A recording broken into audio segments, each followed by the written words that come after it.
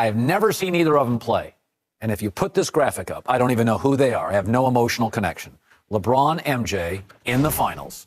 I'd be like, yeah, the one guy scores a few more, but geez, that guy on the right, he appears to be way better. He appears to be way better. He appears to be way better. And by the way, the guy on the right didn't score as much because he's more efficient. Some of this is... Why did you leave off 6-0 versus 3-5? They are playing for wins and losses. It doesn't really fit the those are championships which are won by teams.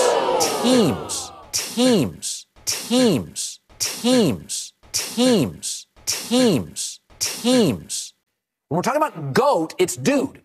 Dude versus dude. Well, let's throw Will Chamberlain's numbers up there. Well, these nuts. Got him!